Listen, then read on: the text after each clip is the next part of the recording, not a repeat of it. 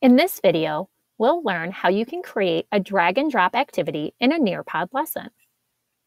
First, we'll create a new lesson and click Add Content and Activities. Select the Activities tab and then click Drag and Drop. There are a few things you can set up as the teacher. First, you can add instructions or a question at the top of the slide.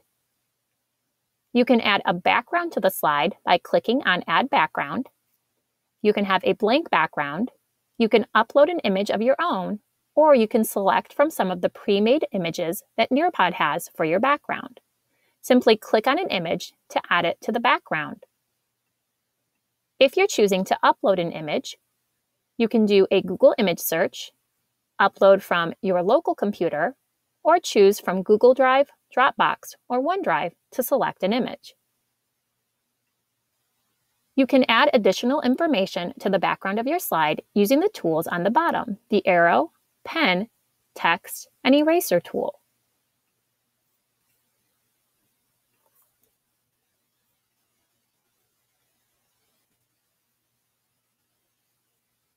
Once you have your background set, you'll want to add things for the students to drag and drop during the activity.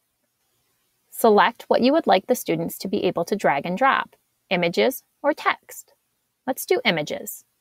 I'll click on Add Image. I can do a Google image search or search from my computer, Google Drive, Dropbox, or OneDrive. Let's do a Google image search.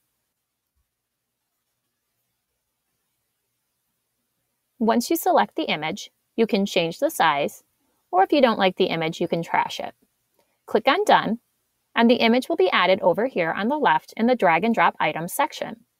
You can repeat this step for as many objects as you want the students to be able to add. Once you've added all of your draggable images, you can save the slide by clicking on Save. Now let's look at an example where we'll use text as our draggable objects. This time, we'll add directions.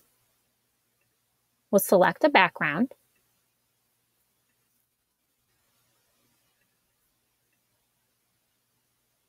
This time, we're going to use text as our draggable objects.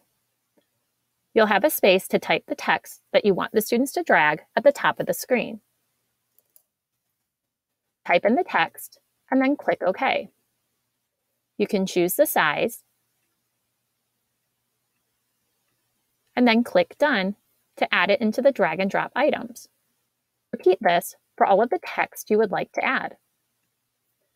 Once you've added all of your drag and drop text items, click Save to save the activity. Make sure to title your lesson and then save it. That's how you can create a drag and drop activity for your Nearpod lessons. Happy learning!